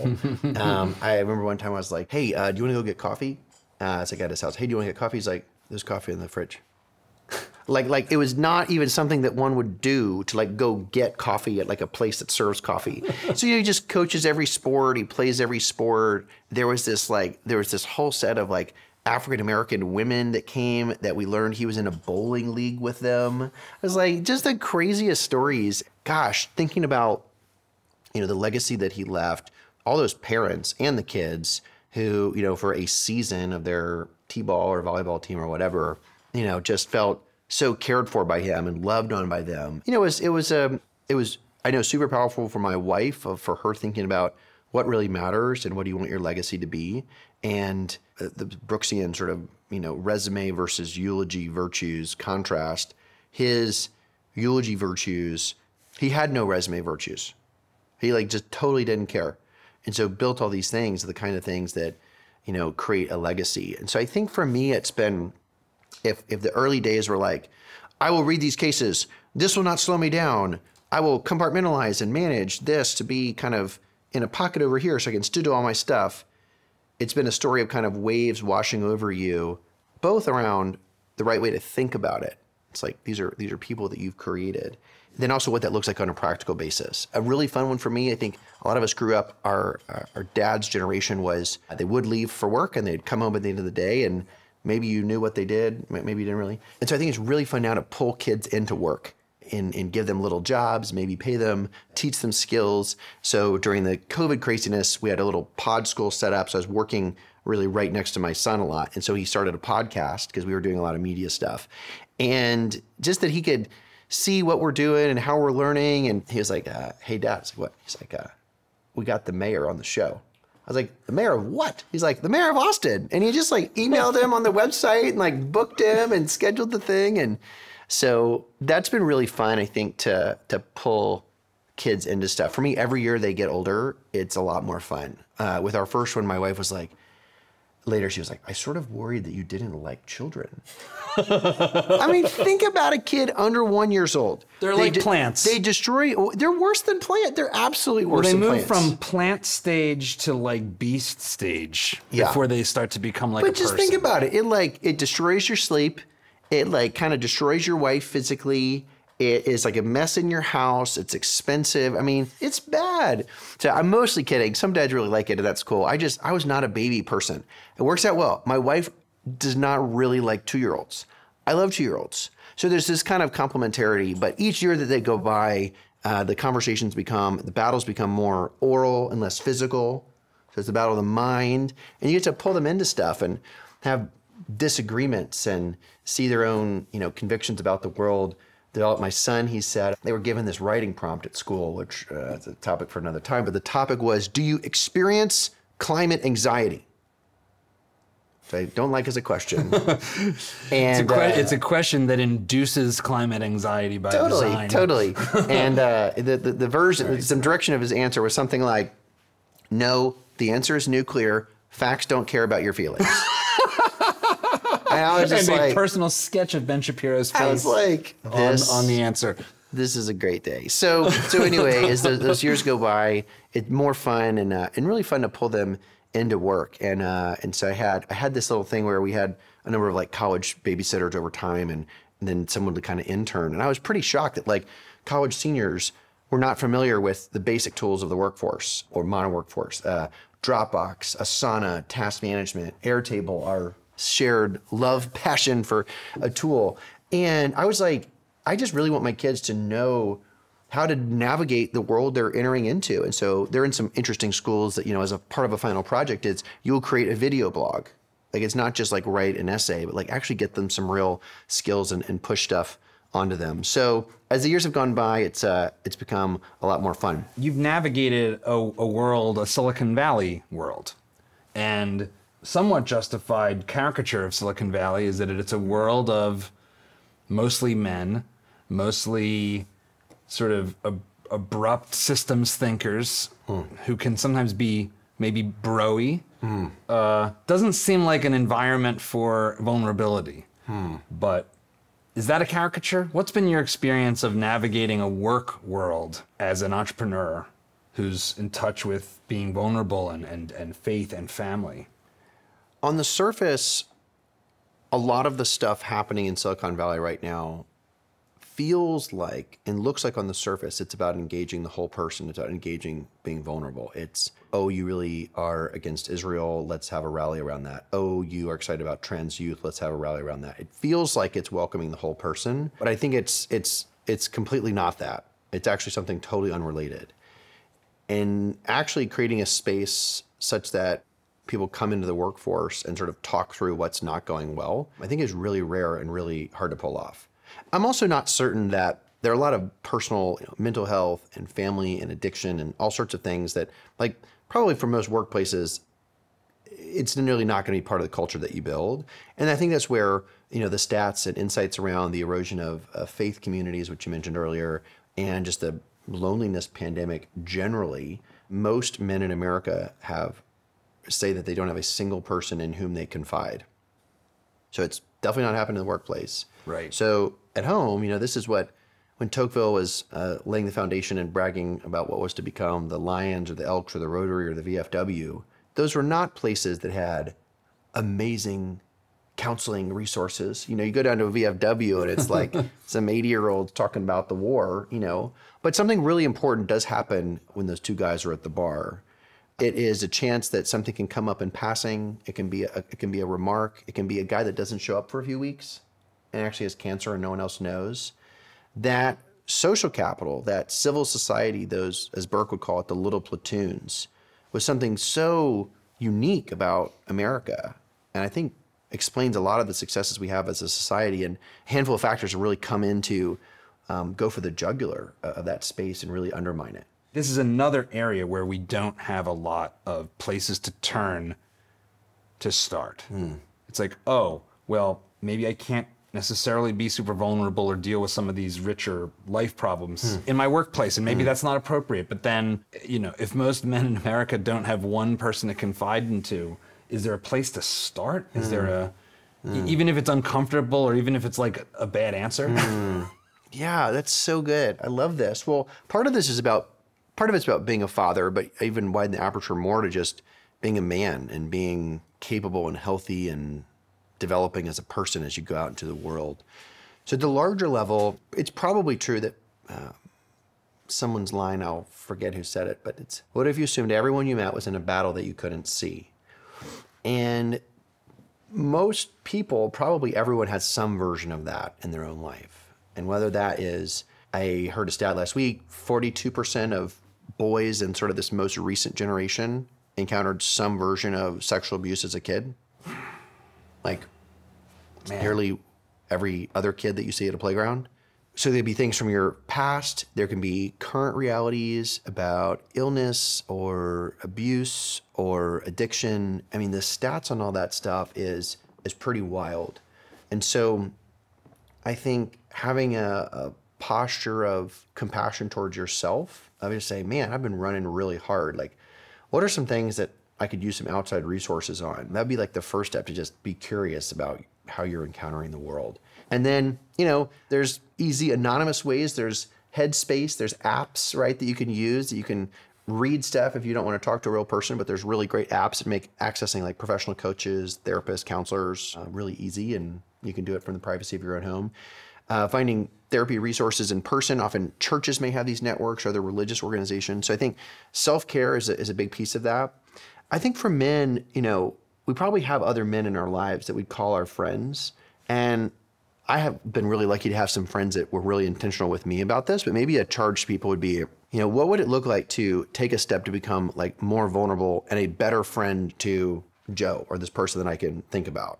And so maybe that's just like, if you were planning to go out for drinks anyway, or go play a round of golf or something, what might be some, slightly edgy questions that you could hold out there to create some more conversation? Maybe you're asking them some questions. Maybe you hey, did I ever tell you about that like really dark time in my life? Maybe it's a bad opener of a question, but just kind of broaching some of that vulnerability with someone that you're already kind of, friends with and have that with could be a space. But it is really hard where to start, how to find these resources. And then to double click on the version of that, some of those issues, but just as about being a dad, there's this great podcast called Dad Saves America.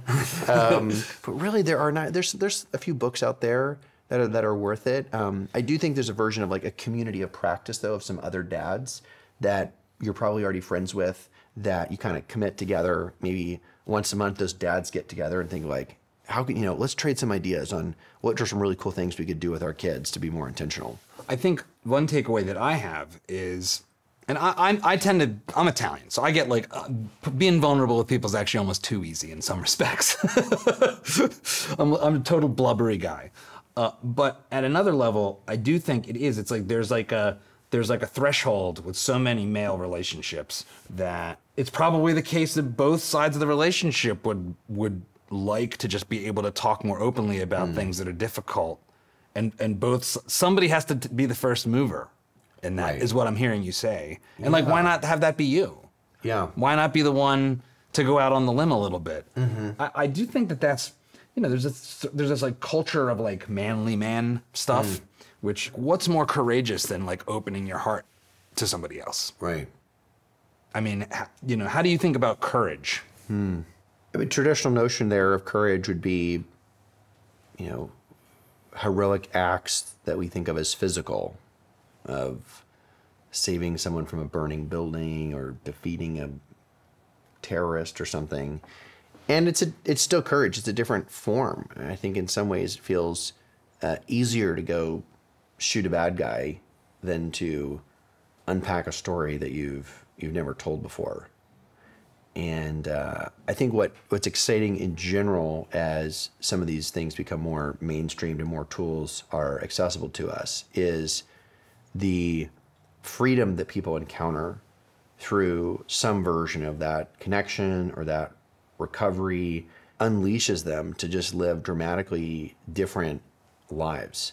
It's kind of this cliche, but it becomes so true. It's sort of the notion of guilt is that you did something wrong.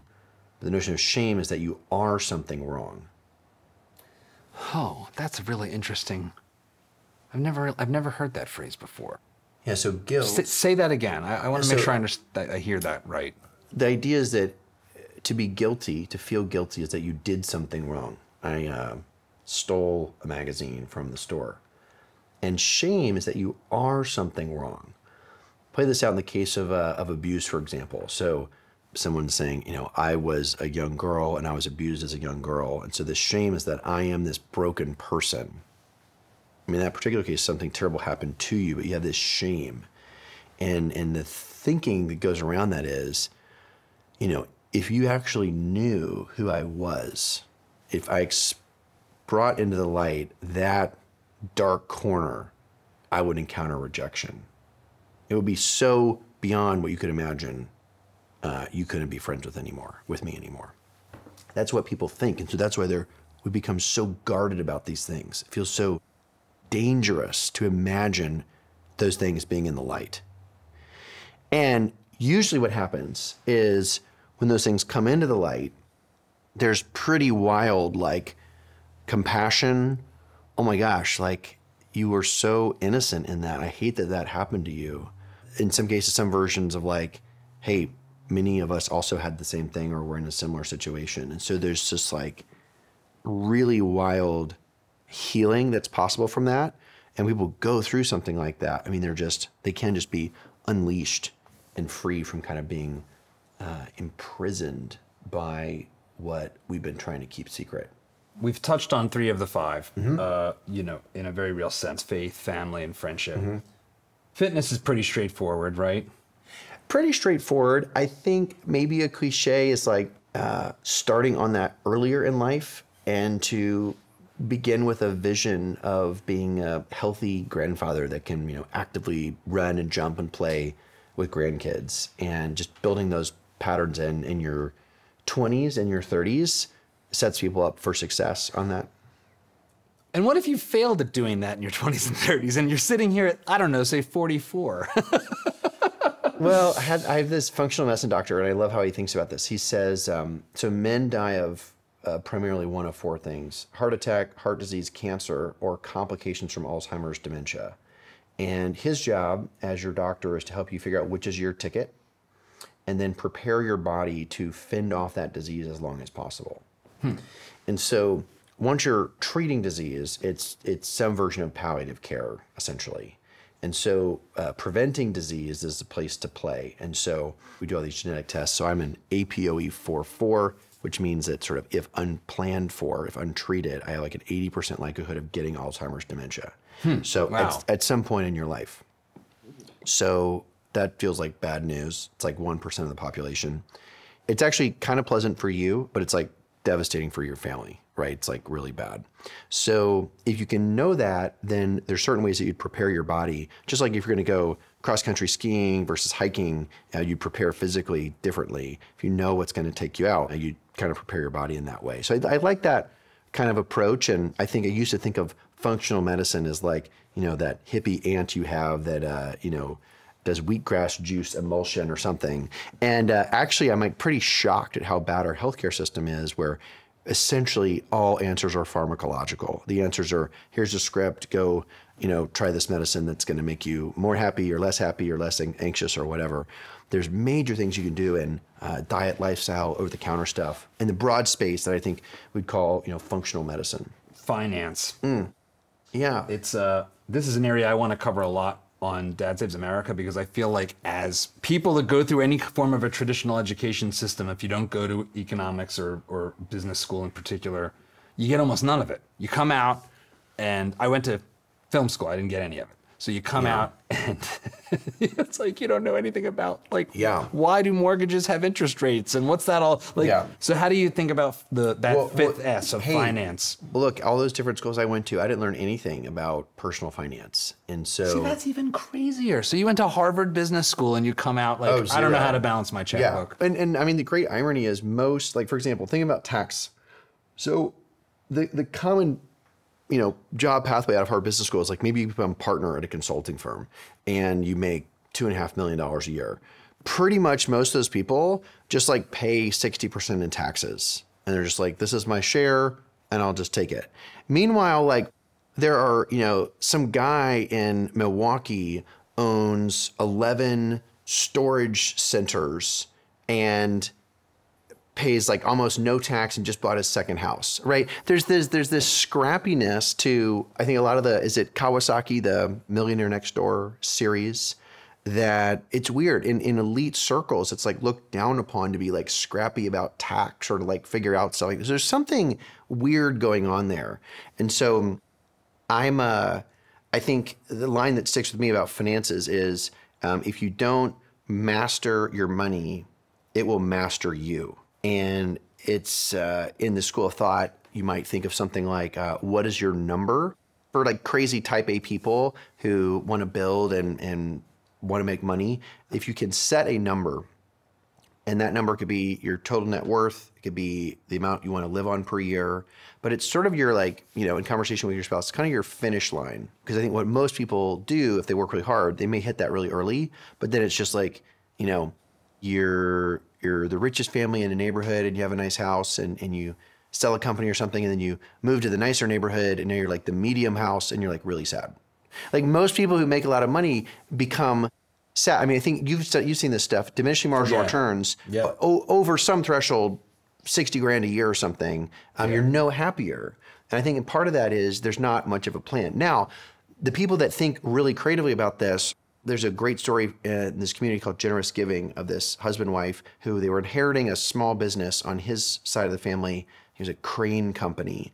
And they said, well, this business could become a big thing. We don't really know. And they said, well, you know what? We're just going to go ahead and say, set up in our legal structures, we're going to pay ourselves $120,000 a year. We cannot make any more. That's the amount of money we need to live comfortably. And that company has explosive growth and becomes worth $1 billion. And they kept their promise. They did not pay themselves a dollar more than that. And they had the most amazing time giving away all that money. They gave away $1 billion. Financial planning and being really smart about your money allows you to really deliver on your values. It doesn't mean buying a boat, although it could if you want a boat. I love boats. But it could mean like doing really cool things about, maybe it is a second house because you really love hosting your extended family or letting friends who don't have one have a free place to go have a vacation. Or I love seeing people being on these journeys of generosity early in their life to think about, God, I'm so excited to just go make as much money as I can because, man, we could be so generous. We could do so many cool things with this money. So that kind of investment, I think, means getting counsel, reading books, talking a lot with your spouse. A lot of husband-wife teams have different levels of financial savvy. So getting on the same page about that plan and having the right set of professionals around you to keep you accountable and put it in place. I think I read that an enormous number of marital challenges ultimately have roots in financial distress at the family level. I don't know I don't remember what the number was. It might be over 50%. Yeah. Are there things you do with your wife to stay on the same page about family finances and do that kind of planning? Is there like a practice that you engage in? Well, the broader practice we really enjoy is laid out in this book called Fair Play. And it's this really interesting woman who did family and tax planning for these like wealthy families. And she was like, I can help these big complicated families live at peace, but like my own marriage is terrible. What's going on? So she wrote this book called Fair Play. Eve Rodsky is her name. And it's this really great book. And it's literally, the concept is there's 100 cards and then you can create some of your own. And a card could be weekday dinners, weekend dinners, dentist, finances. Each card is kind of area of responsibility for the family. One of my favorite cards is called Magical Beings. So that's like the bunny, Easter bunny and the tooth fairy or whatever. The concept is not that you should have 50-50 on the cards, but it's you can actually play with the deck and you lay them out. And the idea is to get some clarity on what the roles are and mutually establish what they'd call the standard of care is for that area. So, okay, honey, you're gonna do the dentist card. The standard of care just means get them to any dentist once a year. Okay, that's the standard of care. So I would love practicing that ourselves. We love giving people the book, and many friends have just made huge progress. Even if the guy works all the time and ends up with just 10 of the cards, the fact that she has clarity and he knows what he needs to get done with his 10. So that's our broader frame for thinking about it. That's been hard for us. You know, I think we had this vision. My wife would love to have very detailed reporting to know exactly how we spend all of our money. And there's some really cool things about that. Creating a system that delivers on that accurately, like for your personal finances, is really hard and really annoying to do that. So we're kind of in a round right now, like rebooting some of those people in our life that can be financial planners and tax, et cetera. And then there's one particular new person in my life who's kind of like that scrappy Jewish uncle that I never had, who's got all these crazy ideas about like how to structure things tax-wise and what goes into trust and do this. And it's like, there's this whole world about being smart with personal finances that I feel like is this like hidden knowledge. And you got to find a guy. You got to find a guy. You gotta have the consigliere. Yeah, exactly. As we wrap up, what are your top 3 pieces of advice for busy dads to manage their priorities in life? You know, you've got a lot of priorities. You've got 4 kids. You've got a professional entrepreneurial spouse. You have started multiple businesses. We haven't talked about this, but you're now a venture capitalist, so you're raising money, you're traveling, you're hosting events. So you you're one of these people I know in my life that always, when I really think about, makes me feel lazy. Even though I work like 60 hours a week, yeah, top 3 pieces of advice for the busy family, for the busy family man to prioritize. I'm going to do it as 3 books that are a piece of advice with each of the books. I Know How She Does It is a book written mostly for women, but it works for men too. And the idea is that there's 168 hours in a week, which is an incredible amount of time to be diligent with how you spend the time. 2 quick ones for how that played out for us. We were grinding really hard at work. We were always getting home late for dinner. That hour from 5:30 to 6:30 is terrible for kids. Everyone's unhappy. So we said, let's do work late Wednesdays. Let's work until midnight on Wednesday, but every other night, let's get home at 5. So you just kind of like little rearranging your schedule. It can really help you extract more out of how you think about your week. So that book gives some very practical planning approaches to 168 hours is a lot of hours. And how do you make the most of every minute of it? Second is fair play. The piece of advice out of fair play is being very intentional about your division of labor with your spouse and other key parties in your family.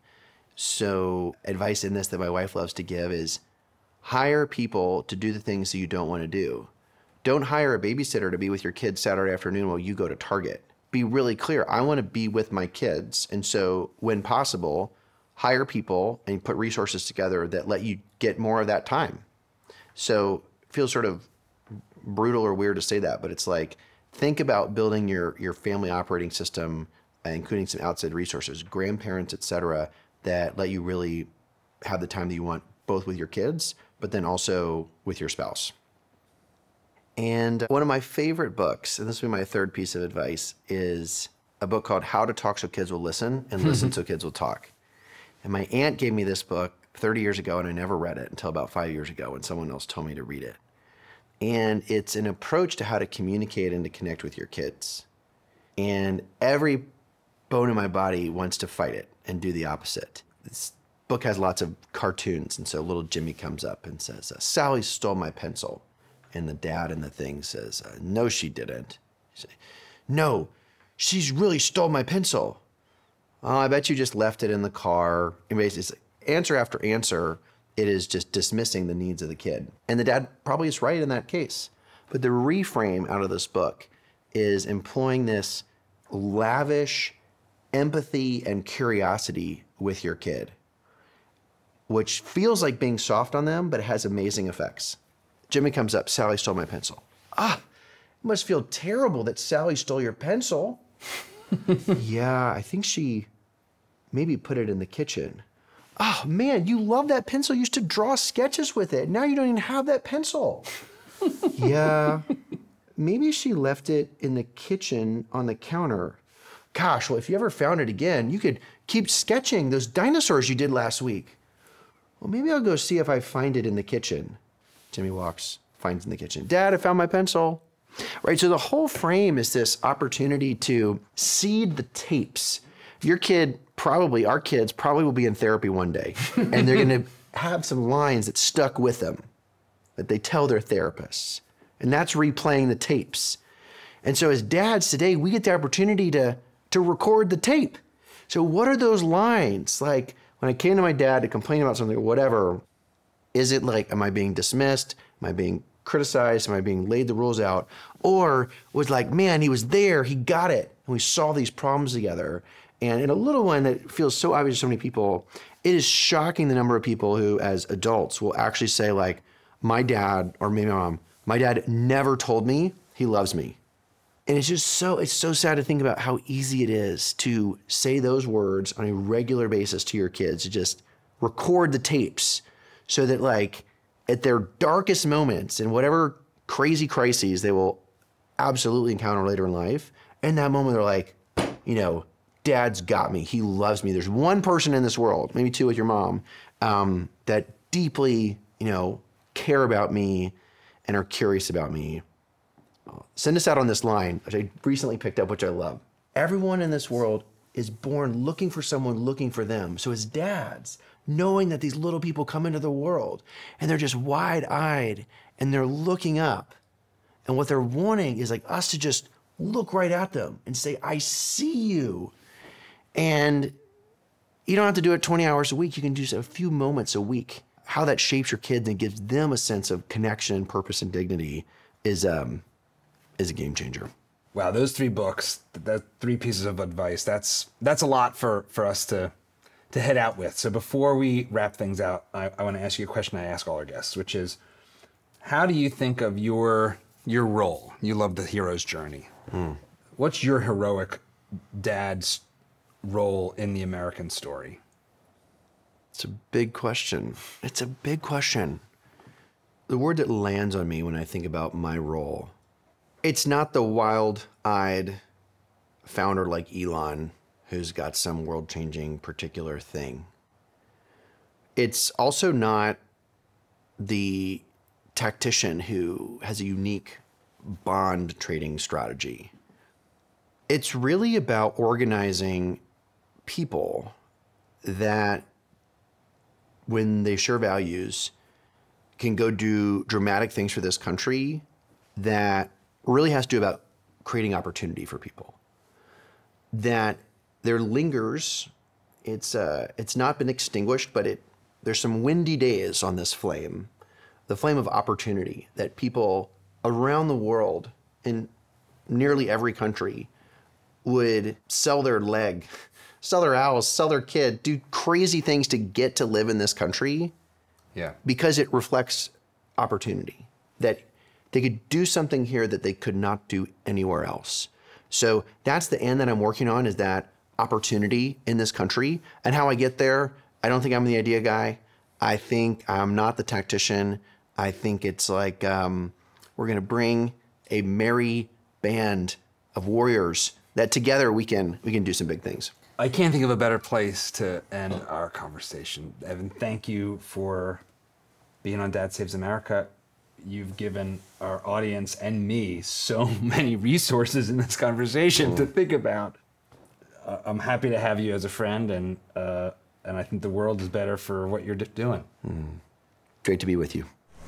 I hope you enjoyed this conversation with Evan Baehr. Be sure to check out his book, Get Backed. We'll post a link down below. I think my biggest takeaway is the importance of fostering a mindset capable of overcoming the inevitable challenges life throws our way. As dads, we must embrace change and be prepared to do hard things so our families and the country can flourish. But I want to hear from you. Share your thoughts below, and I look forward to engaging with you in the comments. If you got value from this conversation, please share it with your friends and family. And be sure to like, subscribe, and hit that notification bell. At Dad Saves America, we believe that dads are heroes that play an essential role in overcoming the challenges we all face together. And now I leave you with a dad doing something awesome. All right, then, let's go. Over and up.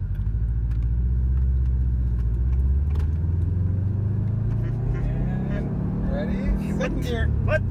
Over and down. Good job. Hey. Hey, thank you for behaving. Yes, you are behaving. Ready? Over and third gear.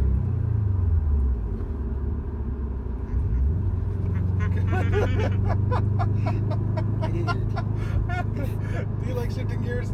Yeah. Ready? And I like behaving too. And fourth gear.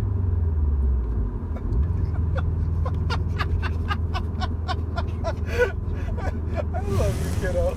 I love you too.